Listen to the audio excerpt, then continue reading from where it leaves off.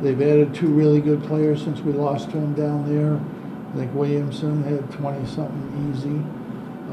The other guy had 3 for 3 in the first half. But the difference is we guarded better, we played better defense, we got out to the shooters better, and we rebounded better. And offensively, Joe did a tremendous job of getting us into the right situations, making the right pass, the right play. You know, Buddy hit a hot streak there, and they just kept getting him the ball. And, you know, Cole was his best he's played, I think. Jimmy was good. We got on the boards. I thought the unit in the second half, I didn't plan on just playing the 5, but the unit was so cohesive and played together so well that it was no way we were going to break that up. And our visitor from Milwaukee thought that this team played as well. He was very talked to the team about how well they played together, and it was just a really good offensive and defensive performance. And you know, we haven't had that. We haven't been able to put that together this year, and you know, it was a good thing to see. I think Wake Forest is a really good team, and it was a good win.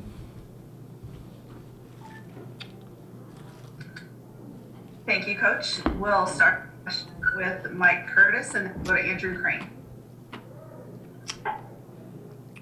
Hey, Jim, you mentioned your visitor from Milwaukee. Were there any conversations that you had with Giannis during the game or during halftime or after the game? And what were your impressions of it? I don't know. Not either before, during, or until after. He came in the locker room after the game, and he was really great. He gave a really, really good talk to the players, probably 5, 6, 7, 8 minutes, took some pictures with them. I mean, one of the nicest people I've ever come across in this business, him and his brother. Just really, really good people. It was fun having them there. It was fun having the students back. You know, fans were good. Fans got into the game. Hopefully we can get past this stuff and get where we're healthier, where people can come in more easily.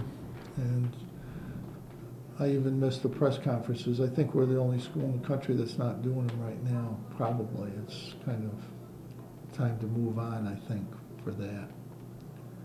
Yeah. If I could have a quick follow-up. I asked Giannis about which college he would play if he had gone to college, what school he would went to. He said Syracuse.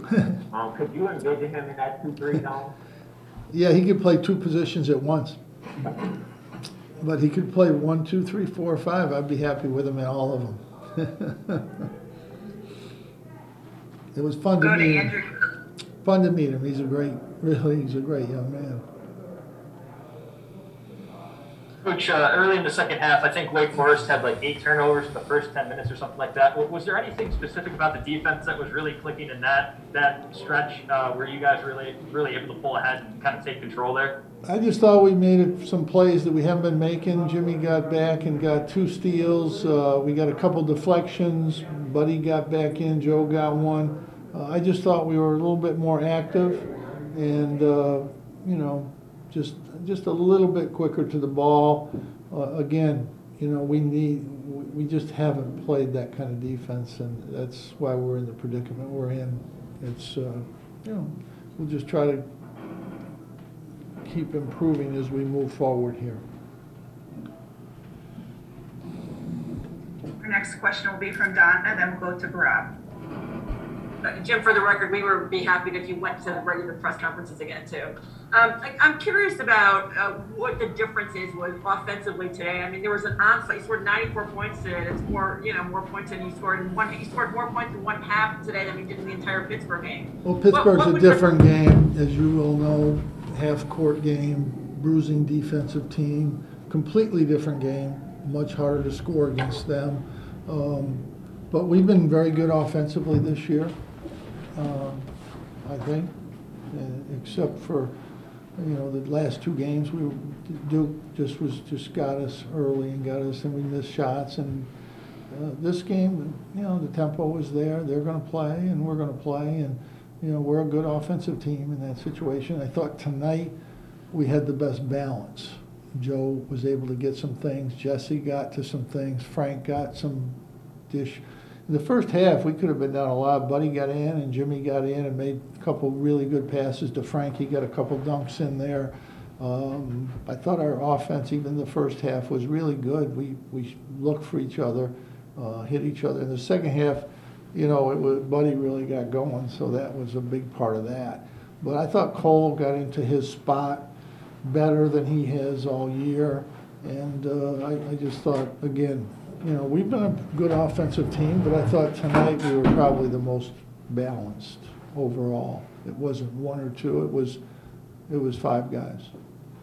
You know, just to follow up on that, you mentioned the crowd and how the energy that the crowd brought tonight. How much do you think that sort of energized your team? I think it's all good. The better we play, the more energy, and more they cheer. But yeah, I mean, it was good. It was good to have the students back. And you know, at the end of the day, you got to play. You got to play basketball, and today we did.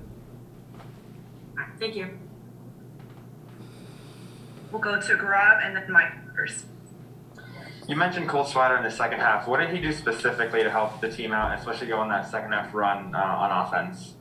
Well, he got to his spot and he made the turnaround. He's been getting in there and not shooting it. Today he got in there and shot it. And, you know, he's a good shooter. He can make that play. And I was glad he even went and he got an offensive rebound. Jimmy tipped one to him. Yeah, and I just thought that unit, everybody played well in that unit. And I thought Cole this is the way I feel that he can play, how he played tonight.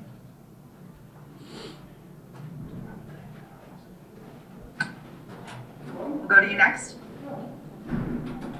Jim, on some nights this year it's been really tough to get Buddy open looks, especially from three-point range. What was the difference tonight? Because, you know, he goes 6 for 11 from three. I just thought he made tough ones that he's been missing. He didn't get any easy ones. I mean, I think he got the same shots he's been getting. He just made them tonight. He made some really tough threes. And he got in the lane like he has done. I thought he was even better when he got to the lane. He was balanced, and I thought he was just the best he's been this year, getting that lane area and getting that shot up there. Quick follow-up for you, Jim. Buddy tonight moves into the top 20 on the school's career scoring list. He ties Roosevelt Bowie. You know, when you brought him into this program 4 years ago, did you ever think he'd have this kind of career and be up there with those kind of names? You know, you never know what's going to happen. It depends how hard somebody works. You know, we knew he was a good player. We knew he could shoot. He showed that right away his freshman year. And then by his sophomore year, he was putting the ball on the floor and making plays. He's worked really hard with Jerry and in the summertime with Eric. And he's gotten to where he can get his shot, get in the lane. And that's why he's able to do what he's able to do, because he's worked it into it. It didn't come easy. He worked his tail off. He's worked harder than any player I've ever had. I've had a lot of guys that really work hard, but he's overall worked harder than anybody in the weight room and on the basketball court. Next, we'll go to Dan Tortor. Coach, just what you could say about the inside efforts and play of Jesse as well as Frank in this, and just what you saw from Benny, just what the front court looked like tonight. I thought Frank was good, really good in the first half and rebounded. Jesse was really good offensively. I thought he didn't rebound as well. He's, you know, a couple of fouls, I don't know. It looks like his hands are straight up, but you know, he was good offensively. You know, he's getting better. He's getting better all the time, but he's really good when we can catch him rolling and getting to the basket and make that quick move there. Yeah, I mean, the two big guys were really good. Really good. We have two more questions. The first from Camp, and we'll go to James. Yeah, Coach. In the second half specifically, your team had 10 steals overall, but it seemed like the defense, the activity was up. And how would you rate, not just the defense, but how it turned into transition offense in that second half? Well, getting turnovers is how you get into transition, and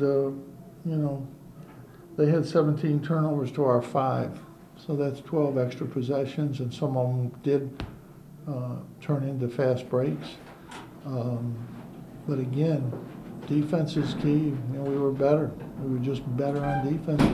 We've said all year. I mean, it's pretty common knowledge. We just haven't been as good defensively as we need to be, and this was a really good outing, and hopefully we can carry this forward to NC State.